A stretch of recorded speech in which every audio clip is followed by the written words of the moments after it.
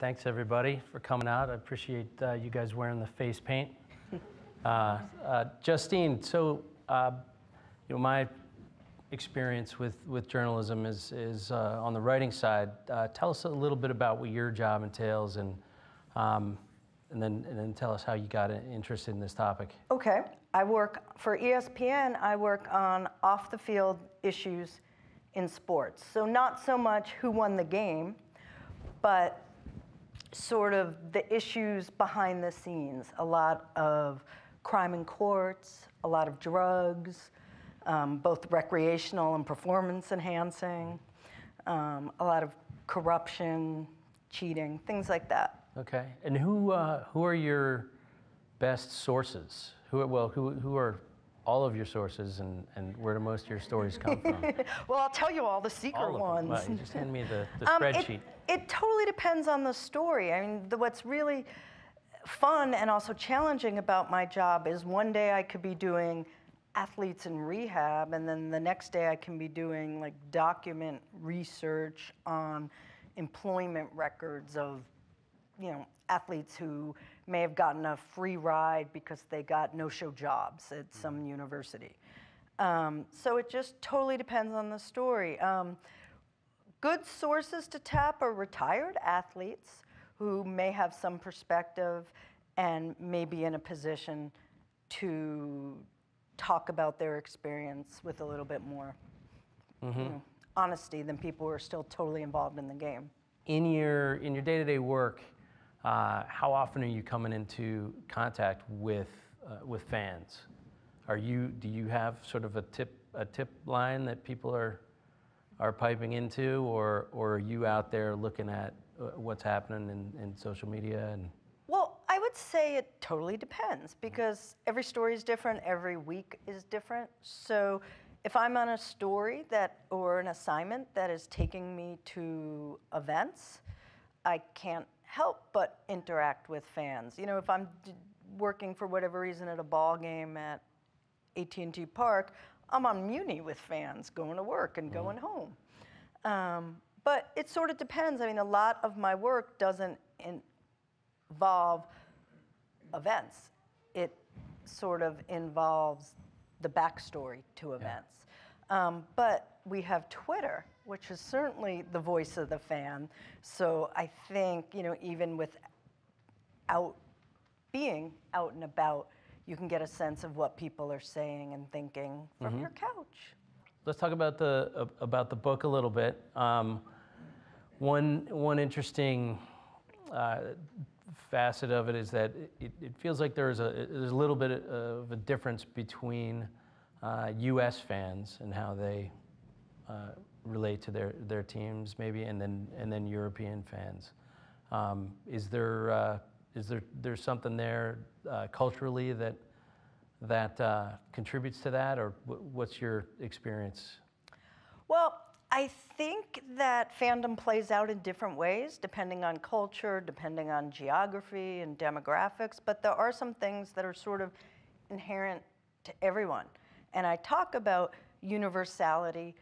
Anytime I sat there and tried to look for bad behavior, it was easy to find. Just the way it played out was a little bit different. Everyone associates like crazy, out of control, extreme fans with soccer hooligans and soccer thugs in Europe. Right. Yes, that's one component of it that has certainly been covered and examined and written about. I think in the US, we sort of have our own incarnations of that. If you look at college football fans, for example, that's a religion. And there is a really strong passion that sometimes goes into overdrive and erupts into some pretty hideous behavior. Is there? So, do you feel like there is a difference between the college fan and the pro team fan? I think so. I mean, it sort of depends what type of events and what type of sports you're talking about. But in all the interviews I've done promoting my book, everyone likes to ask me the exact same things. And one of the questions I get asked is, who are the worst fans? And well, that's not really what I address in my book. And I will tell you that everyone likes to say, you know, the worst fans are the fans of the team they hate. So if you're a University of Michigan fan, God, those fans from Ohio State, they're just jerks. Or if you're a Detroit Red Wings fan, you know, those Chicago Blackhawk fans, you forget about them. So there's definitely like a little rivalry, morality shift going on there. But I think there's nothing like college football fans in this country. There's such a tradition.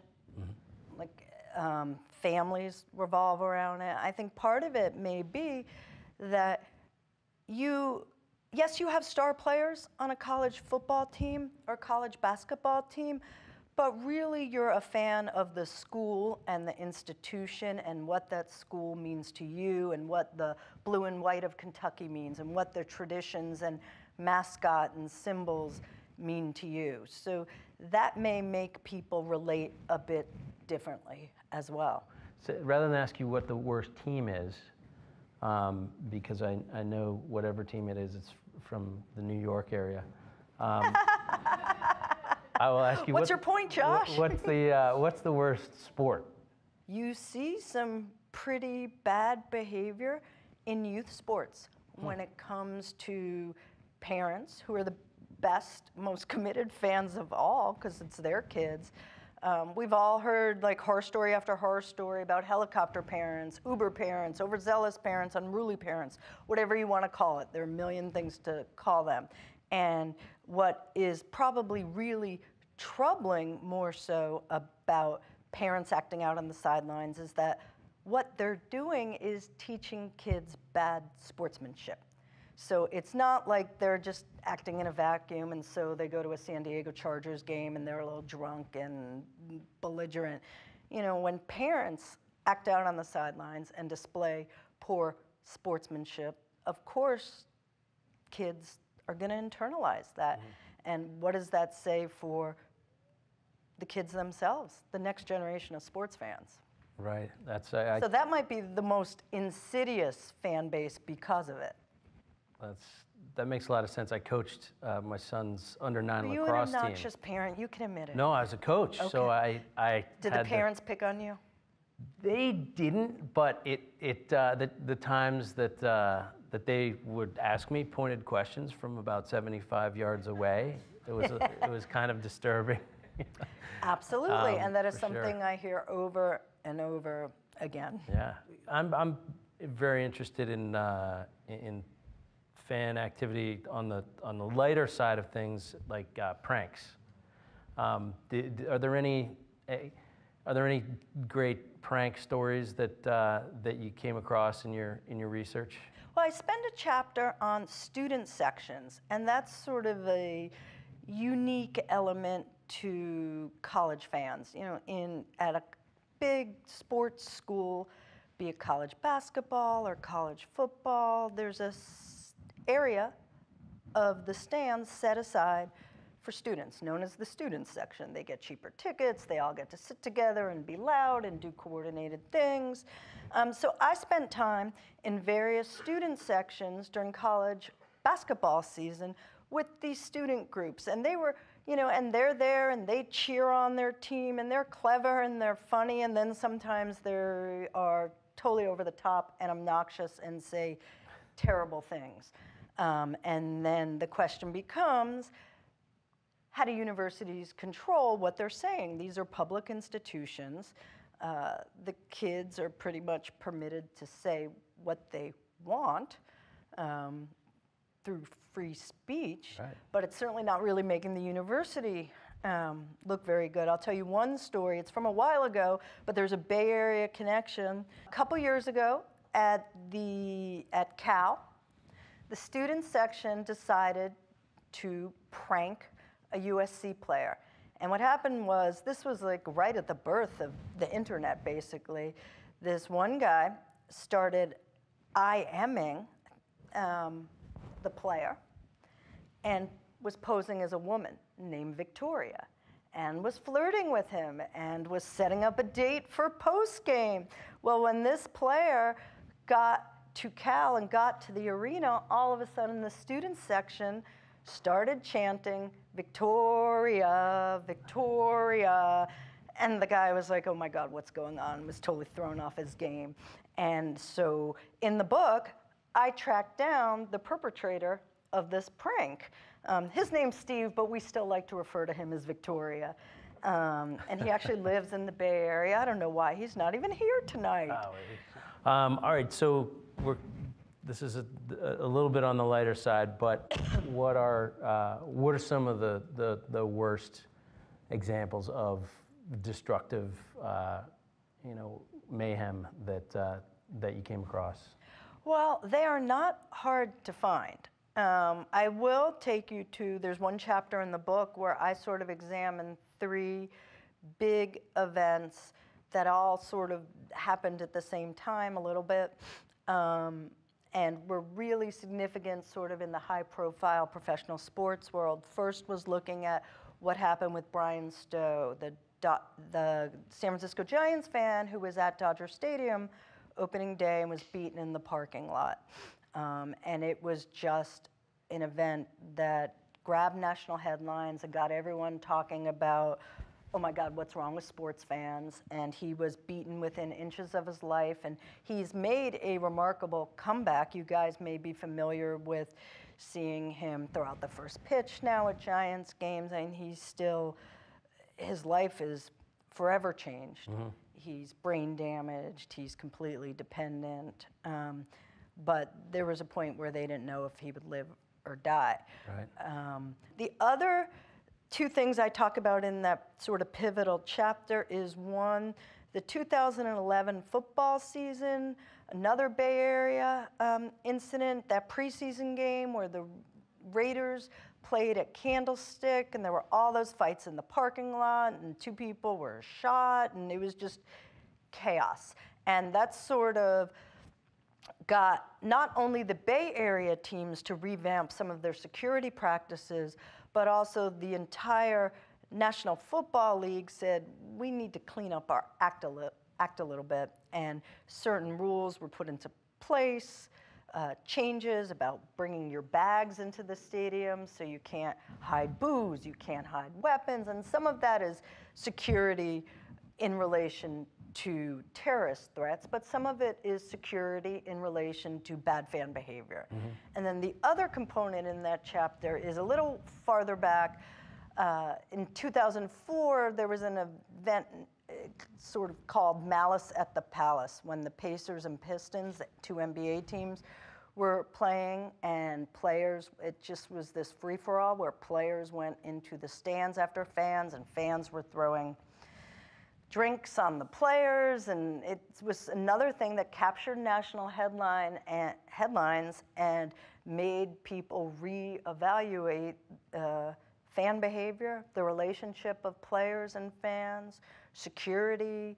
The NBA changed some of their security policies because of that incident. And a league like the NBA has a situation where their fans are right on the court, right there.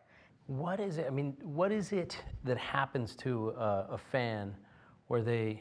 I mean, I'm assuming there's not just this incredibly violent segment of the population, outside of sports that just happens to be at the game every time. I mean, are these folks that are getting into? Some people would like you to think that, actually. Yeah. Like, you hear a lot of police chiefs say, "Oh, it's not our fans," or "Oh, it's just a couple of bad actors," which seems to me like an excuse, but I totally interrupted your question. No, so go ahead. Well, that's where I'm kind of going with it. I suspect that these people are fairly non-felonious in their daily lives, right? When they, most of the week they're probably at least decent or neutral, people not breaking the law and hurting other people. What is it that happens on game day? At the mental level, at the physiological level, that turns seemingly regular people into really bad fans? Well, what I took away from my research was that often sports can create this perfect storm. You have this terribly stimulating event with lights, with heat, with maybe you have fireworks, you have lots of people close together. There's like a physical component to being there and being in a crowd. There's also research that shows that if you're watching violent, aggressive behavior, you may emulate that violent behavior. There's research that shows how people kind of get jacked up from watching sporting events. You know, people are so emotional when it comes to their team. They invest so much of their identity, and it's those people, the highly identified, who are shown to be more prevalent to act out and engage in bizarre and sometimes abusive behaviors. So it's sort of like this marketing conundrum, because the more you love the team, the more potential you have to act out. And if you're, you know, a team owner, what do you do? Because those are the people you want. Those you are your want best fans. Yeah, you want to nurture those fans, but if they're the people with the potential to act like jerks and destroy your stadium, that's not a great combination. Well, I will make sure that as we build our software system, we stop below the criminal inspiration level. Yeah, let me know how you figure out that algorithm. Exactly. All right, so you've got this transformation that's taken place on game day. What about different security approaches that the teams are taking, the stadiums are taking to try to? I mean, how do you deal with that? You mentioned there's the legal side, but there's also in the moment on the ground, you got your security guards, and the fight could break out anywhere. How are teams coping with that? Well, it's really hard because, as you said, it's a conundrum. You want to nurture your fans. You don't want to let them think they're in a police state and every single move is being watched, but in fact, every single move is being watched with the amount of closed-circuit cameras there are today in stadiums. So it's a challenge. Another challenge to the security front is how much it costs. It's not sexy. It's not going to make you money back to invest in security. It's the thing that the owner doesn't want to hear. Hey, we need to hire more security guards. Hey, we need to hire more off-duty police officers, because that costs money. Right. And it's a challenge. There's also different security approaches, and less is more security, or is more. Like here in the United States, you generally don't see security in riot gear at sporting events. There may be a big event where there are some officers in riot gear staged off to the side of things for post-game. Some horses. Yeah, but you're not going to generally see them up front, because that may instigate and sort of set up an expectation that, hey, you're supposed to riot. But I went to a soccer game in Mexico a couple months ago, and it was sort of a middling event, regular season, nothing huge at stake. It was not sold out by any means. Police in riot gear everywhere. In the city here, when the Giants won the World Series last time. Yeah, well, the first thing that played on the news, after that Giants win thing, first thing you see is a couch being burned. What's with couches? Why do people? It's a very good question, and I'm not sure I have a great answer. I do know that certain college towns have literally passed laws saying no furniture allowed on porches, like no indoor furniture allowed on porches, in the name of not having furniture out there that you can burn.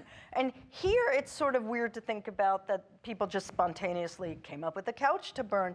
But in college towns, there are crappy couches on porches. I've had people tell me that college students go to Goodwill's and said, you got a $25 couch.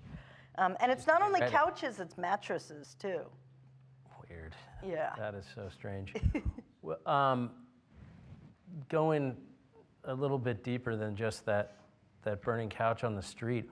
What is it about winning something that, I mean, you'd think that your team wins, everybody's happy, you know, congratulating each other, maybe yelling a little bit, and you know, and having fun and being happy. What is it?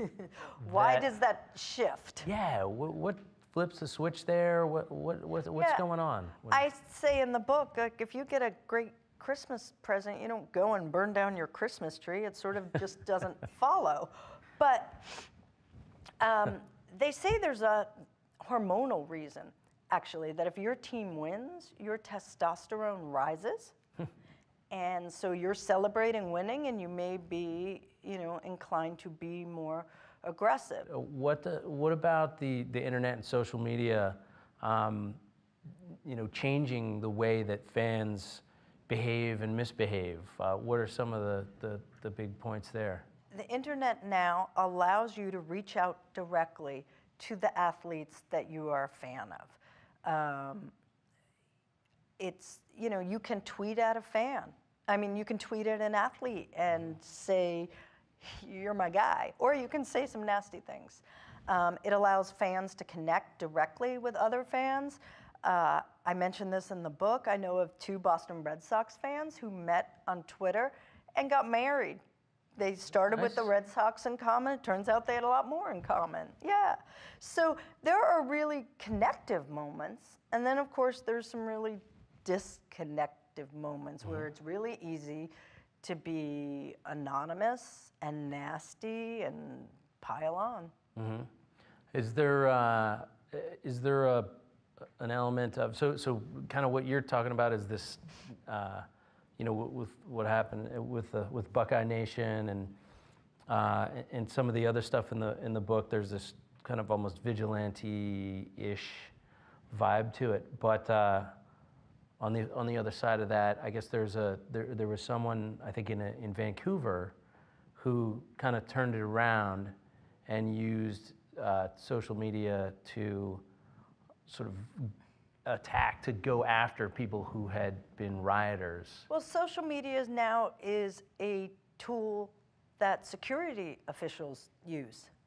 And in the Vancouver Stanley Cup riots, for example, authorities combed through hours and hours and hours of footage to get visuals of the rioters and figure out who they were and track them down. And one component of that was locals got involved and sent stuff in. And some other individuals actually compiled websites that would do that, and then they would turn it over to the police. So, you know, if you're in a big crowd of young people who start out celebrating an event, there are going to be a heck of a lot of selfies taken, you know. And I saw that after the Golden State Warriors won the NBA Finals. I went out to the Mission, and I was checking out, you know, what the crowds were doing. Everyone was wondering, are they going to riot? This is the hot spot where people riot after the World Series victories. Where couches go to die. Where couches go to die, where people go to throw tortillas. That was a big thing. This year, people were throwing tortillas at the corner of 16th and Mission. All right. But yeah, everyone has a camera. I mean, I was up there with Periscope. I was doing it too. So there's tons of social media generated in an event like that, and it can be a tool for security. Did you come across any security systems that have software going through the closed circuit stuff on people coming into the stadium? Oh, you mean like facial recognition stuff? I spent time with an entrepreneur and security expert who was sort of test driving a security system for sporting events. And what that system, it is called IBIS 2, was an integrated security system that paired up facial recognition and license plate readers. So if you were coming to a sporting event, they would check out your car and your license plate, that's assuming you're driving to the event, and see if you were on any bad guy lists, you know, be it a warrant out for your arrest, a no-fly list, whatever database they were working with. And then there was a facial recognition component. There were cameras all around. This was at a polo match I was actually at. They did a beta test at a polo match in Scottsdale, Arizona. Yeah, because there are a lot of bad actors. Hooligans at the polo match. Well, there were a lot Knew of it. drunks there. There was a lot of drinking. So they would run your face upon entry, I believe, through this facial recognition system and see if you matched up, any of their photo databases, again, that were, is there a warrant on this person? Are they on a terrorist list? Things like that. Did the fans, did they know that they were being screened that way? I think there's a picture of it on my website, but I don't remember the exact wording off the top of my head. So there was some note. I'm just curious as to the what did they call it? The panopticon effect, right? Where if people know that they're being watched, then they tend to behave, or if they think they're being watched, then they tend to behave better.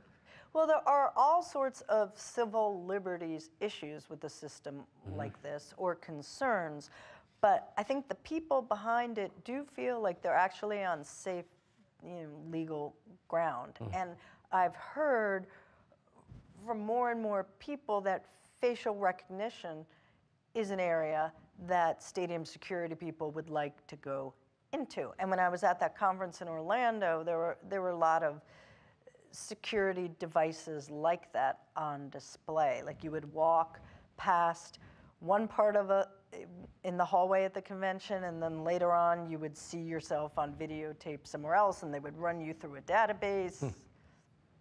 Wow. And they would come and arrest you. Just a tap on the shoulder. We got You're you gone. for those parking tickets that you never paid. Having done all this research, gone through what you went through, what do you, kind of predict is, are there any big sort of shifts coming up, or any big technological developments that'll change things? And what do you hope will happen as someone who loves sports? What would you like to see? Well, in answer to your first question, I think in the next decade maybe, we will see the way we enter stadiums completely change, and that will be defined by technology. So right now, if you go to a big sporting event, you're going through some security, you're going through those things, you're being scanned. I think that will continue to get more and more high tech, and they would like it to become less obtrusive. So you just walk through a field and you don't know you're being scanned, but you are. That type of thing. Okay. And the second question was, what do I hope like to see? Yeah, spending so much time kind of, wading through all this awful mayhem and misbehavior. I'd like to see, rather than only technological steps address the symptoms, I'd like to see something more core taking place. And I actually wrote an essay about this that was published on CNN today. I'd like to see different constituencies in sports come together to sort of reshape the culture and emphasize better sportsmanship and more civility. And I think if you do that at a youth sports level, in terms of, we were talking a little bit before about parents being bad influence on the next generation of sports fans, you may be able to affect change if you start early. So it's sort of programs that are woven into Little League sports. At the youth level. And I'm guessing and hoping that it focuses a lot on the parents and a little bit on the kids too. But I think that's where you might be able to really make a shift. Interesting. All right. Well, so thanks a ton for taking the time and for writing such a fascinating book. Do we need to wrap up? Yeah, I gotta wrap up. So let's hear it for Justine and John. Thanks for all of you for coming too, and Justine's happy to sign copies of the book and back and happy to take more informal questions in back.